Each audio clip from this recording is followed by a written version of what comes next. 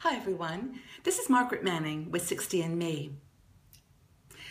I had the great honor of working with Elizabeth Kubler Ross way back in the 80s, and if you don't know her, she was a very beautiful woman, a doctor who did a lot to revolutionize the way that we looked at dying and the dying patient. And she wrote several books on death and dying and explained the 5 stages that someone goes through when dealing with a bereavement.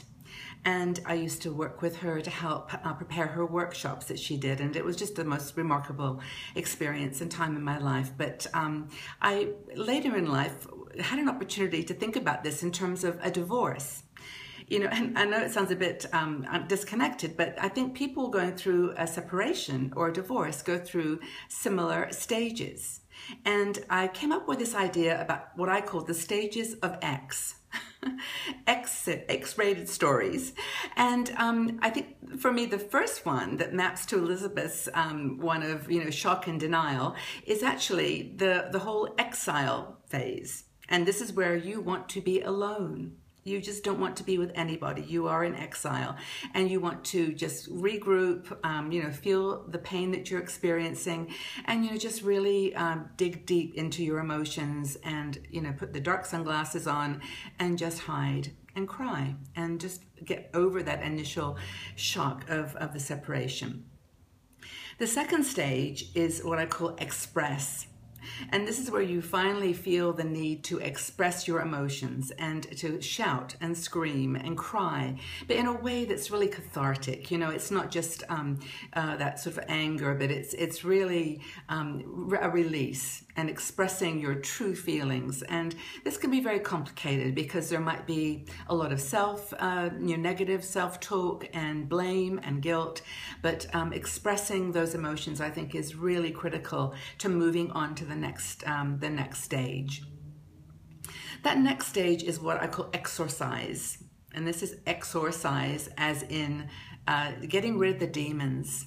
Not exercise, but probably exercise would be a good thing too, but exorcise, where you just take a look at the demons that are haunting you with this relationship, the regrets about the past, the things you feel you should have done or could have done, or the anger at something that was done to you or words that were said. This is the time where you have to let them go.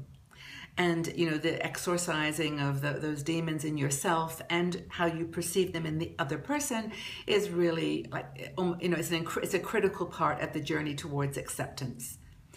The next stage after exorcise is explore. Because once you've let things go, you've gone through the exile, you've discovered the things that are really haunting you about the past, you can then just start looking at the future and explore your new life. And this is where a lot of new haircuts and hair color takes place, new clothes, where you're just trying to redefine yourself and find out who you are and to explore the world that you feel is now possible. It could mean going back to school, education. It could mean changing jobs or moving to a new place. But now you're the explorer in your new world, in your new land. And it's a time for you to be a little selfish and to be a little bit, to make decisions, to start making some decisions and for them to be yours, not really based on anyone else's judgment or criticism or their views of what your life should be. This is your time, your life. So exploring your new world is next. And then the final stage of on the journey to acceptance of your separation or divorce is exhale.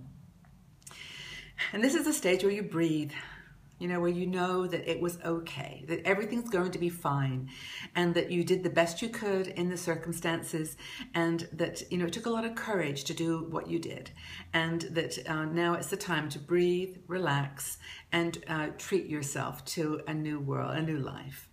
And, I think these are the 5 stages that everybody goes through.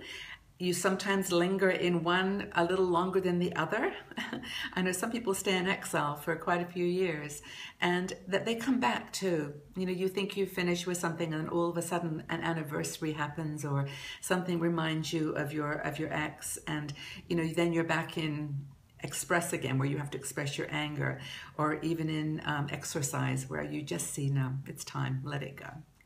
So I hope this is helpful. These 5 stages, I think, lead us to the ultimate, which is acceptance, and acceptance of this being a great life transition, a great experience to learn and grow and to redefine yourself.